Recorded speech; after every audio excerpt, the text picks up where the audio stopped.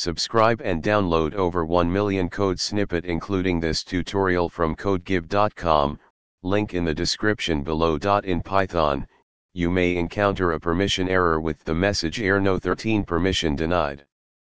This error occurs when you attempt to perform an operation that requires certain permissions, but the current user does not have sufficient permissions to execute that operation. On Windows systems, this error can occur in various situations, such as trying to read, write, or execute files or directories without appropriate permissions. In this tutorial, we'll explore common scenarios that trigger the permission error on Windows, understand its causes, and learn how to handle it effectively with code examples. File permissions.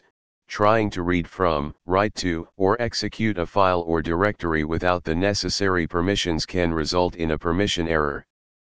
Accessing protected system resources.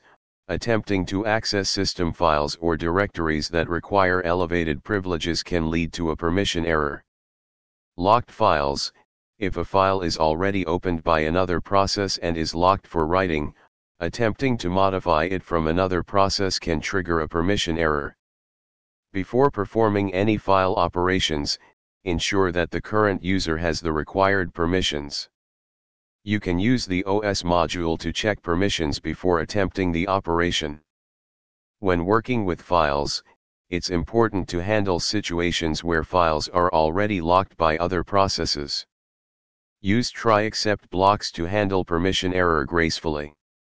If your script requires elevated permissions to perform certain operations, you can prompt the user to run the script as an administrator.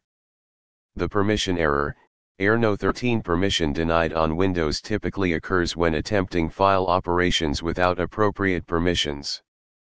By understanding the common causes and employing proper error handling techniques in your Python scripts, you can effectively manage and mitigate this error.